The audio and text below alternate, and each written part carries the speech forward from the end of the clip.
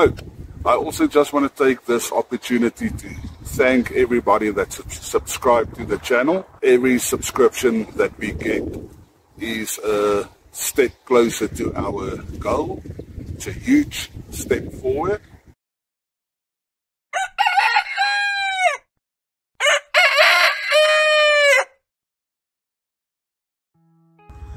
Good afternoon and welcome back. I am actually very excited. Why are you excited? Because we're gonna work with our banana trees and like... Okay. Yeah, I'm excited because our sowing season and growing season is approaching. We are in our coldest month of the year, well, of the seasons.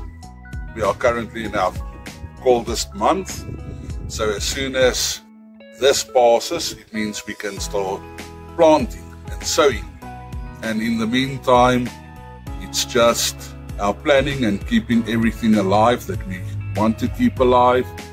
But I'm quite excited that it is approaching. Another 6 or 8 weeks and we can start planting. Okay, yeah, like I said this morning, well, it's now our coldest month of the year, and this morning I went to that one garden bed over there that I just sowed a couple of seeds in before we actually moved in here, just to have something, but I didn't expect it to really grow or anything. So this morning I went off to the garden where there was a couple of things. It's basically onions and carrots that I planted just before winter. And as we moved into this new property, it's okay. Anyway, but I didn't expect much to grow. But yeah, a couple of carrots and onions did come up. And this morning I went there and picked a carrot out of the, I picked a carrot out of the garden and ate it, and it was actually frozen. So yeah, quite interesting. Now, on that note, the reason why I mentioned that is that the reason why I mentioned that is that we bought 2 new trees, a tangerine.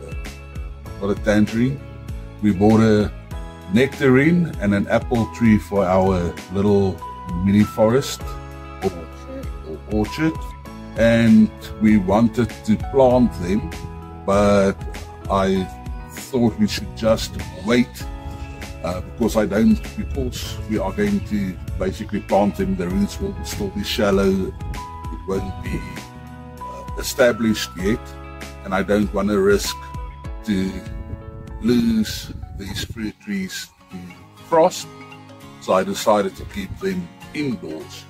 But the problem with that is, that they are in these little bags from the nursery, and it makes watering difficult. When we water, it will spill onto our carpets in the house, and also there's not a lot of nutrition in the soil as well. Although don't worry too much about that, because they actually need to go dormant. And I see the trees actually just drop their leaves now in the past couple of days, and that might be due to a lack of watering. So yeah, what I actually want to do is just to pot them up for the time being in a bigger pot and a bit of composting potting medium, and so you can have some nutrition, and also so that we can actually water them. Now what I'm going to use is these 2 old coolers. I did put holes in, and I actually had flowers in there. Yeah, there was some flowers, and also in others there were zucchinis growing in it at the old property. Yeah, so I basically just want to pot them up in this, and then we can actually water them a little and still have them indoors and not worrying about it freezing. So that's what we are going to do today. What I am going to use is compost, our own compost. Then I've got this palm peat brick, and this will just basically help the soil to retain a bit more moisture without us having to water it continuously. Basically, just retain moisture for the plants.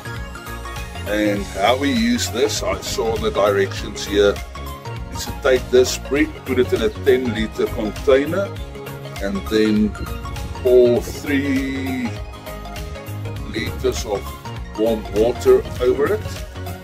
And we actually have to perfect the farm. Yeah. Like this is a job that is 3 liters. So we must just hold that one, but we're really good. The steam is a little bit distracting for me because I just keep on looking at these because it's so satisfying. Okay, so I've got another cooler here.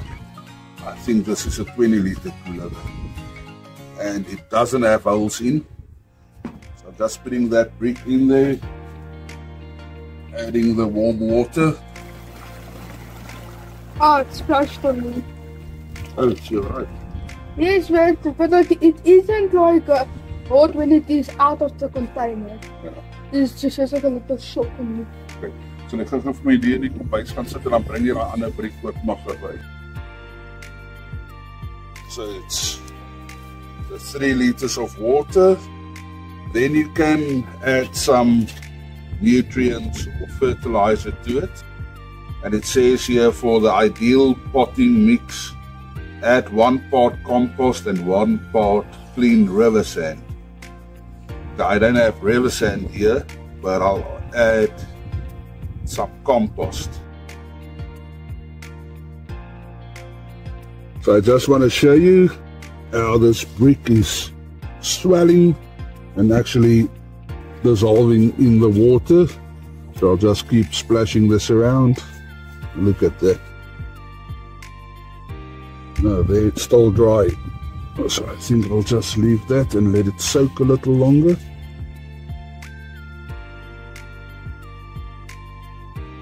So I just want to show you the palm peat absorbed all the water and basically broke down. It is still a bit warm. You can see the steam coming off. It is nice and moist. And what I'm going to do now is just to add some compost to it.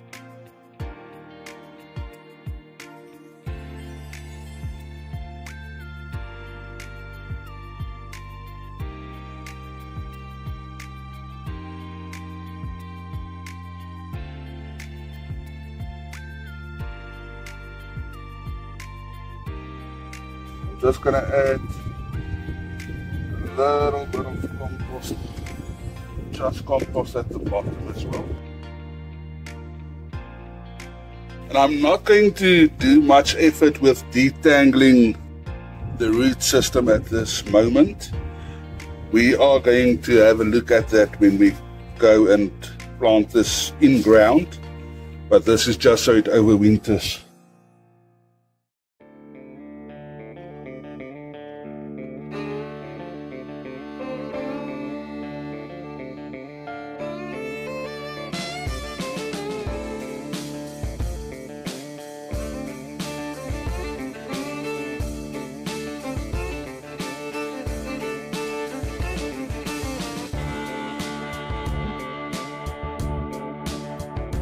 Okay, this is Crimson Blaze Nectarine.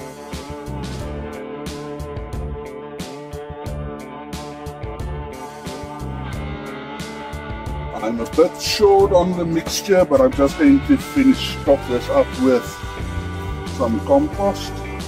This is also my last bag of compost.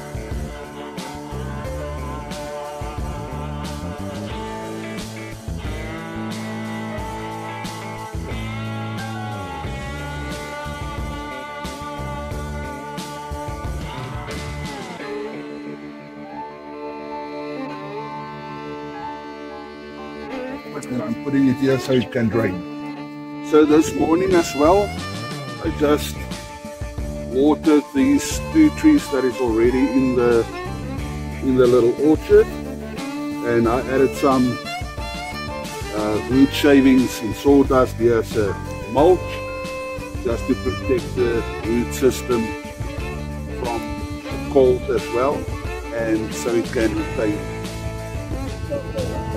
more moisture. You can see this little tree is still every now and then putting out some new leaves, and then the frost comes and it drops the leaves again, and then it starts blossoming again. So as you can see, oops, there's a little blossom there again, starting to blossom again.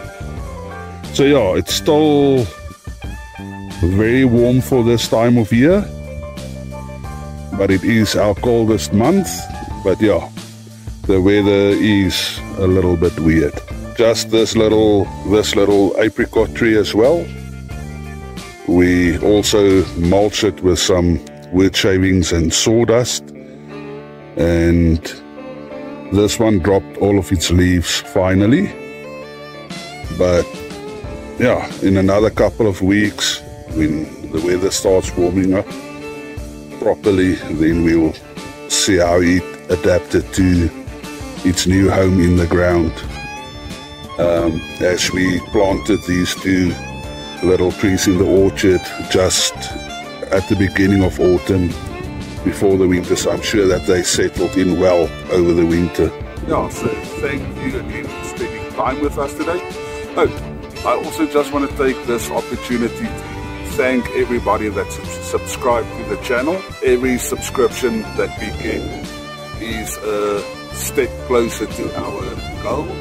It's a huge step forward, and we appreciate you guys so much, and we want to thank you from the bottom of our hearts to help us grow this channel. In the first 4 weeks we got, I think, 10 or 11 new subscribers, and after that we also gained another 3. Yeah, so this is now our second month of the 3-month or 12-week challenge, and we just want to see this channel continue growing, and we really appreciate each and every one of you that subscribed and shared videos that we enjoy. So thank you very much. If you haven't subscribed to the channel yet, please subscribe and help us reach our goals. Share with your friends and your family, and yeah, we appreciate everything that you do for us to support us as well. Thank you very much. Bye. Yeah, we love you. We appreciate you. God bless you. Goodbye.